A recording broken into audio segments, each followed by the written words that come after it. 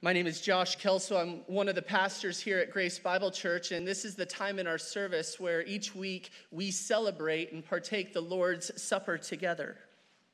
We do communion with one another, and this is something that is precious for us to do together because in a sense it forces us to pause in our religious practices and to take personal inventory of our lives before God. To remember what we believe in our faith is rooted in a person, the person, Jesus Christ, the God-man. And the most crucial question one could ever contemplate and consider is the question, do you know Jesus? Do you know him?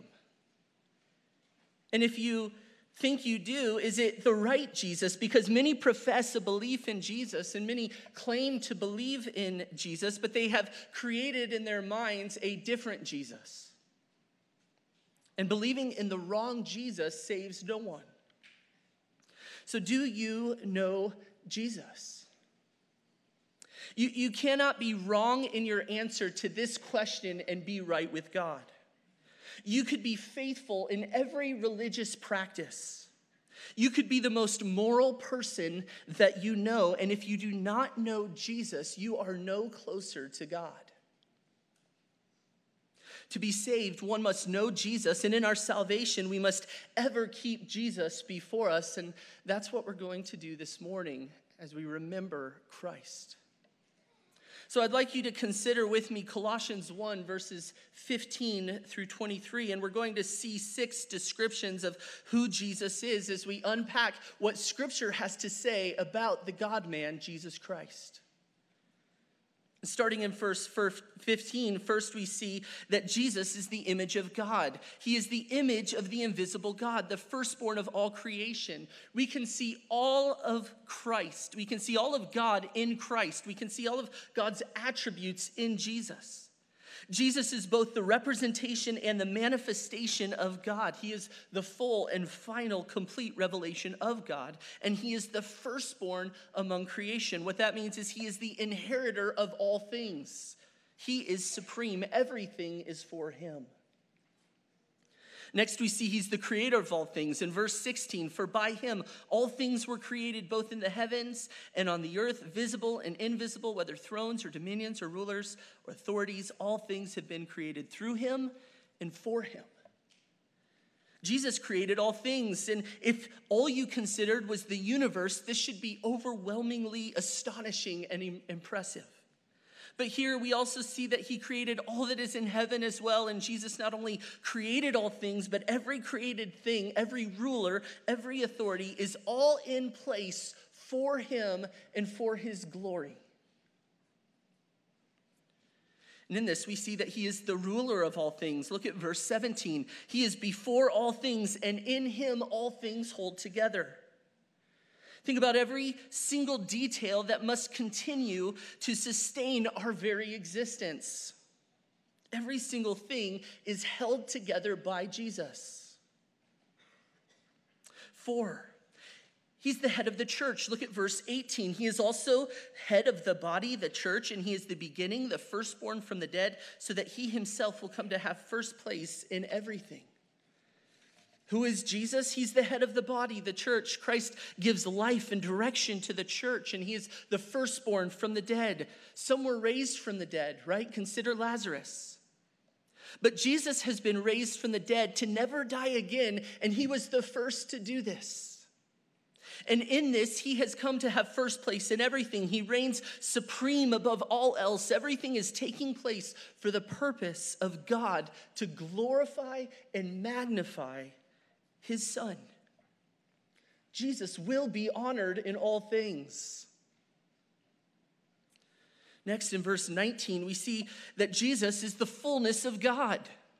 For it was the Father's good pleasure, in verse 19, for all the fullness to dwell in him. Fullness was a term the Gnostics used to refer to divine powers and attributes. They believed these divine powers were spread out among various spirits and beings, and Paul addresses that here by stating that the fullness of God is found in one person, and that one person with whom the fullness of God is found is in Jesus.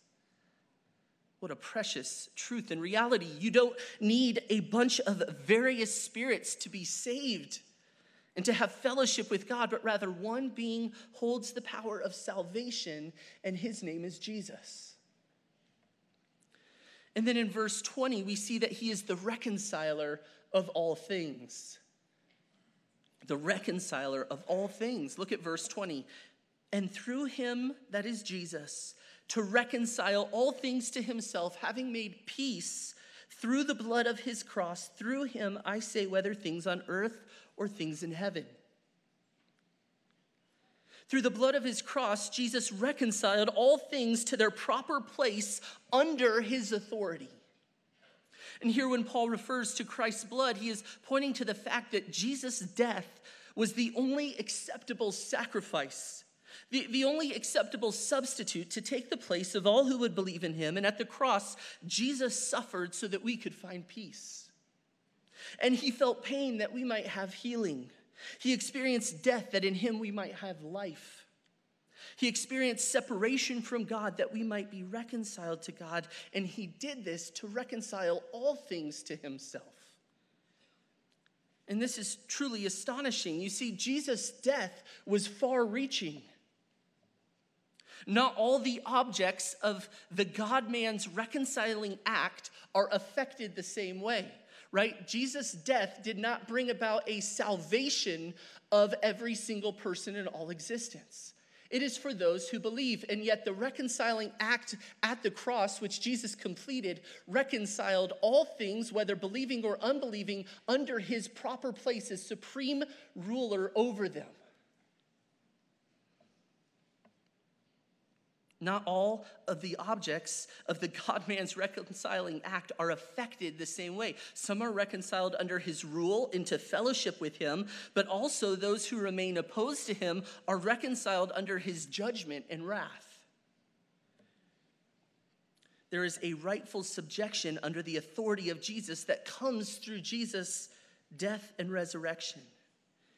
And all things are in subjection under his feet, as Ephesians 1:21 and 22 says. And in this, we find a staggering truth that Jesus' death, his blood, has a far-reaching effect, and that the cross is not only about the salvation of sinners, but it is about the exaltation of Christ to his rightful place. And this has happened at the cost of his own blood. The men are going to come and pass out the bread and the cup, and these are symbols for us to take and to remember Christ. The bread represents his body, which was crushed on behalf of all who would believe in him. And the cup, the juice, represents his blood that was shed and poured out so that we might be reconciled to God in fellowship as his children now. And so the men are going to come and pass out those two elements, and I encourage you to hold them and contemplate the wonders of what Christ has done in the gospel. And where there is known sin, confess that sin. And where there is victory in Christ in holiness, praise him and thank him. And remember that that has only come because of his great sacrifice. And if you do not believe in Christ, there will be a day when you bow before him. And it could either be today for your joy and your fellowship with him and your reconciliation to him, or it will be on the other side of the grave in submission and judgment. And I would plead with you to repent and to turn to Christ today and experience the joy and the hope and the forgiveness of sins that can only be found in Christ. But if you choose not to, then we would simply ask that you let the bread and the cup go by, as this time is for believers, Christians, to remember our great Savior, to remember our Jesus, as God has put forth in his word, that we might worship him, express our love for him, and gratefulness remember what he has done.